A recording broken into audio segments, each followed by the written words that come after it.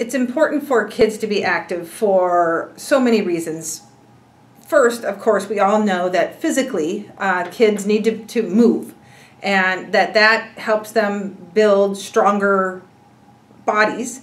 It helps prevent diseases, cardiovascular disease, some cancers, etc., osteoporosis. It does all of those things, but equally important is what it does to our minds, to our emotional health, to our mental health, to our self-esteem. And we know that kids who are physically active think better, they concentrate more, they have more time on task when they're in school. So academically speaking, we know that kids who are physically active do better in the classroom, period. We also know that behaviorally they do better.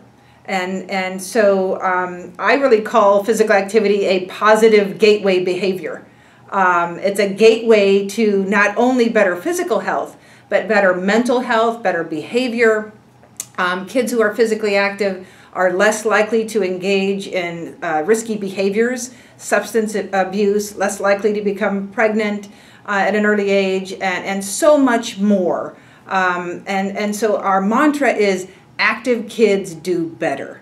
They do better physically, mentally, emotionally. They do better in life. Active kids do better.